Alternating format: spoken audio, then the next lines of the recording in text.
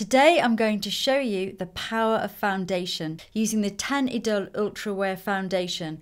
This is a high coverage, long wearing with a light, breathable texture foundation. It also comes in a vast array of shades. So how you apply your foundation is very much personal choice. You can use your fingers to apply and blend, you can use brushes, or you can use sponges. Personally, I like to use fingers and then blend with brushes. So I will always start around the center of my face, and I do this as well when I make up models and celebrities. And I like to do this because on most people, this is where the majority of the coverage is needed, particularly kind of around the nose area and the chin area. Then you can start to blend the colour out.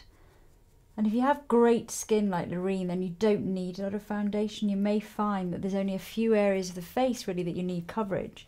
In which case, just blend it away to nothing towards the jawline and the hair. And this is a really nice way to get a natural finish as well, because if the foundation is very thick around the edge of the face into the hairline, then it will look more noticeable. So just by blending those edges very thinly, you'll have a very natural finish.